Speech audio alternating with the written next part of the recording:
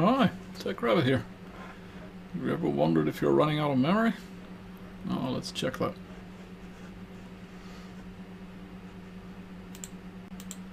So the best thing to do is to open Task Manager. You right click on the taskbar and then you have the option Task Manager, and usually it comes up with not showing so much details, but you can actually click on here and get more details. And then the best way to do is to look at performance and memory. And then you can see how much of the physical memory is being used. So you can see the ratio between in use and available.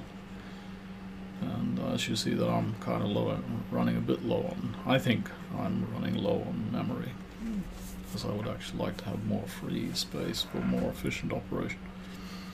And of course there are more complicated analysis you can do. I mean, the main thing is the performance of your computer with multiple applications loaded, or using the larger applications that you want to use.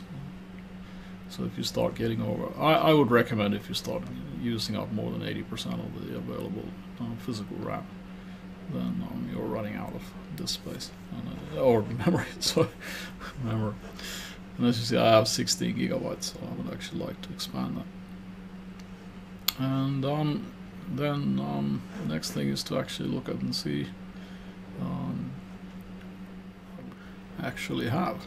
So usually I use this tool, CPU setup, which is actually quite easy to use, and then you can have a look at the memory directly, and here you can see basically it'll show you what you currently have physically installed. So here you have DDR4 60 gigabytes installed in a dual channel configuration, and gives you the base frequency, which you just double this if you want to get the values that they state for the memory. So this is 2666 anyway, and then this is the value you actually want to look at. This is the CSS latency C1, which is 16 clocks. So remember, yeah, for my case I need to remember that.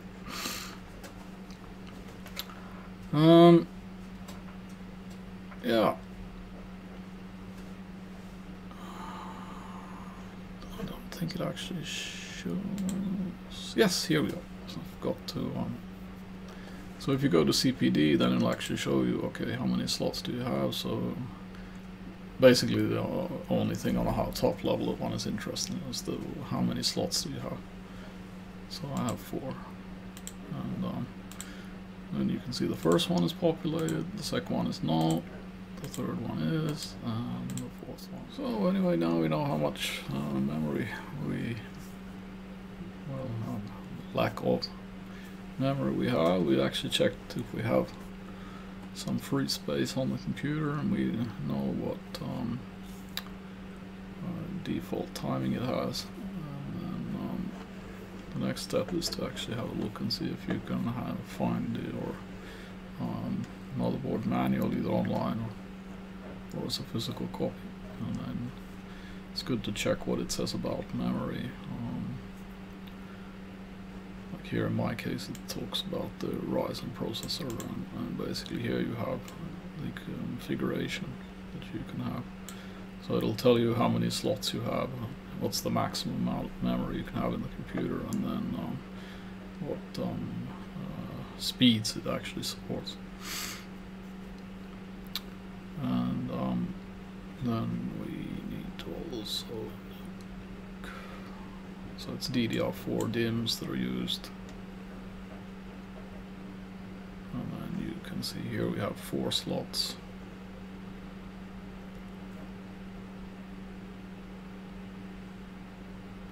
System memory, and then yeah, here, and then you need to look at what kind of configurations you have. But basically, I mean, in my case, I'm going to be just adding, because I know that as we looked at, I have 2 populated slots, and then there are 2 free, so I'm basically going to add 2 more. And the CL timing is 16, so I need to they recommend having the same timing. So I purchased this kit.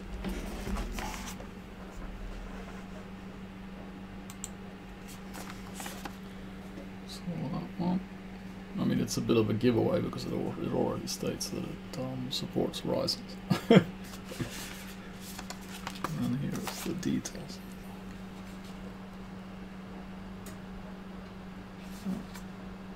So you see you have the CL16 timing. Oh, it's a difficult shot. And then you see that it's two sticks of 60. No, so wait, what was it? 8.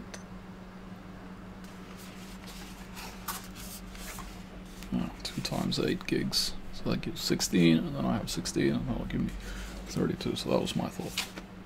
And yeah, so then the next phase is to actually install the memory, and let's get into that.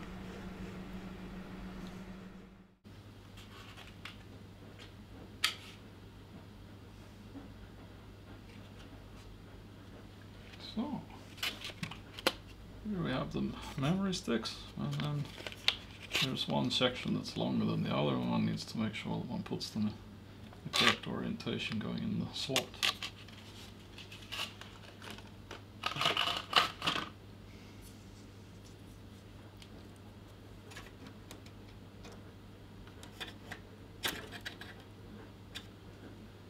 And then the tricky thing is that one of these notches doesn't move and one of the notches does. So that's my motherboard, so I need to start inserting it from the bottom.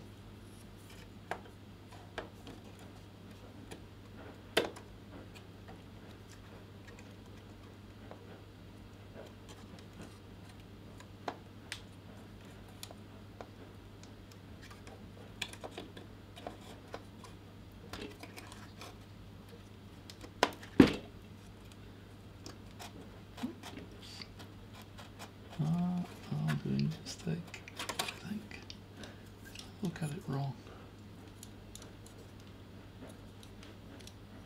Sorry, my eye's not that great, so I kind of not try and bring it the wrong way around.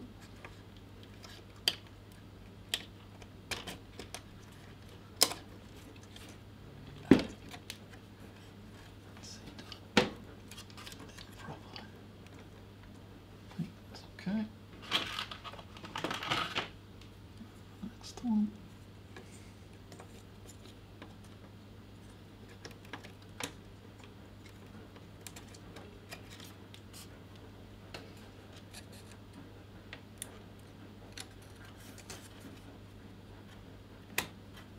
Oh, I didn't lock it. And then actually the trick you can use is you can check if they are on the same height.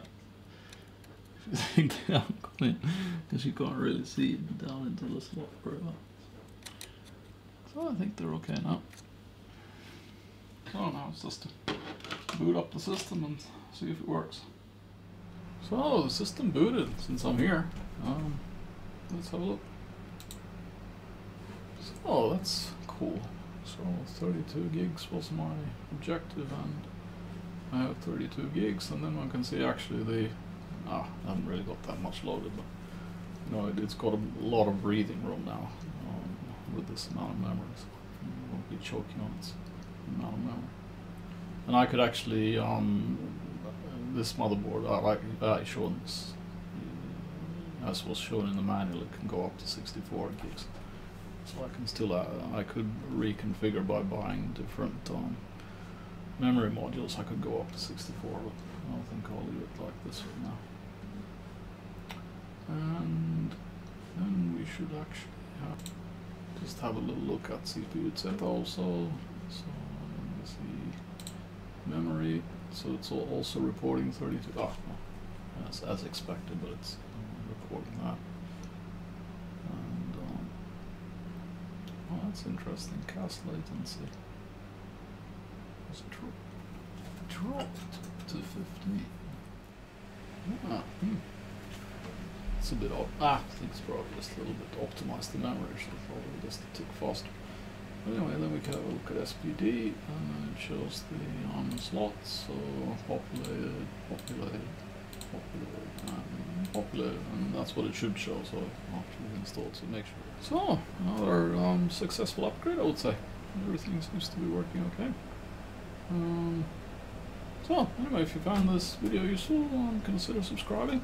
Hit the bell icon to be notified for more. From time to time I add more stuff to Workstation, and I'll see you in the next one.